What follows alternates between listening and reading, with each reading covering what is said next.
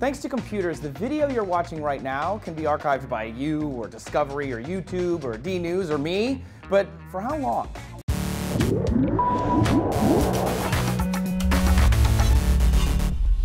Hey y'all, Trace here for DNews, and we have lost so much history.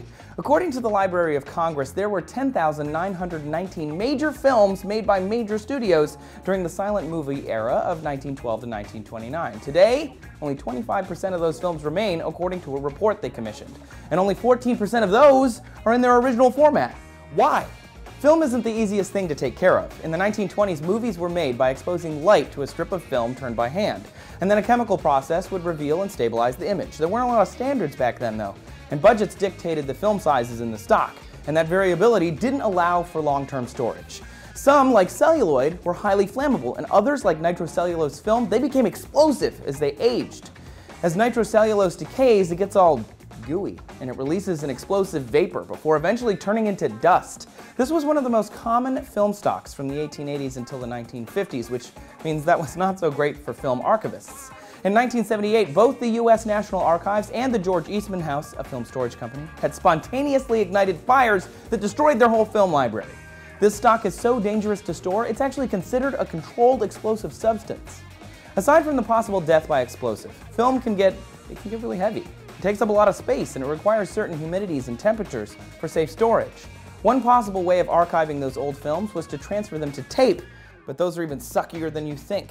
Tape formats like VHS and Beta degrade every single time they're played, and the tape itself inside that plastic cassette will slowly decay once it's exposed to air and humidity, which is pretty much all the time.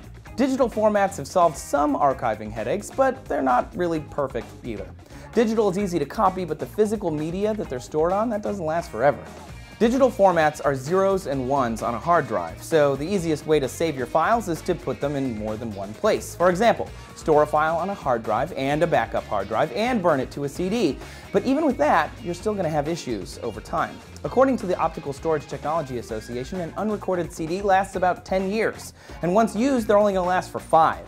And hard drives? Lifehacker says they only last 7 or 8 years when they're used, and that's if they're used rarely.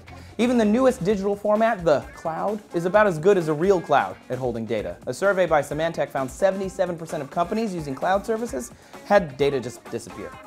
It seems the best ways are the old ways. Companies like Epson and Kodak claim that their printed photos last 200+ years.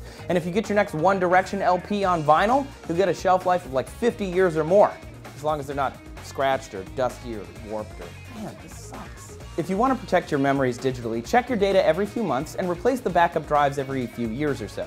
If you're using paper, buy a non-acid photo album or a scrapbook to keep the decay to a minimum and store all of your media, regardless of format, in a cool, dry place out of the sun. This is one of those times when you can say, they don't make them like they used to.